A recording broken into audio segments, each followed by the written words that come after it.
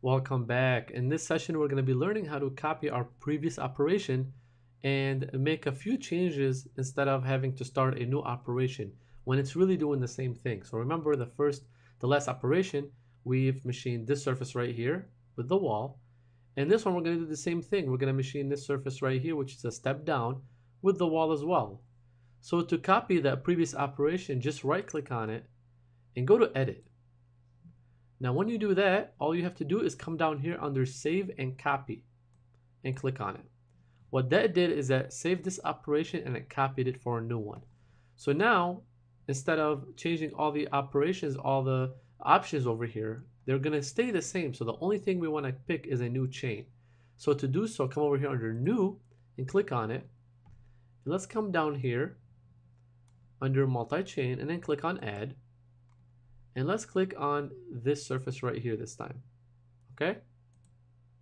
Now, you notice it's gonna select two chains, not one, but two. So we wanna make sure to delete one of them. So come over here under the check mark and click on OK, and then it will take you back where you see two chains. Now, if you click on it, the highlighted chain becomes pink. You'll notice the difference. There's a pink chain and there's a red one. The red one is not highlighted. The pink one is the one that I have highlighted here. So I want to make sure to delete the inner chain because I don't want it to be machining around this part. I want to be machining around this chain. Okay, so that will be the chain number 2. Right click on it and click on delete.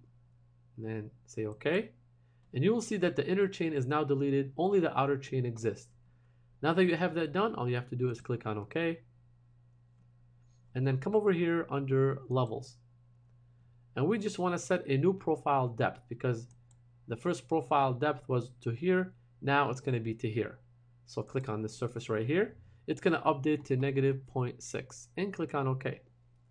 And that's really all you have to do. Now you're done, click on save and calculate and then click on simulate. And then you can click on play and there you go. It just machined the second surface. So that's a very quick, easy way to create an operation that's very similar to a previous operation you just made without having to go through all the steps that I've been teaching you. And that concludes the session for save and copy from a previous operation.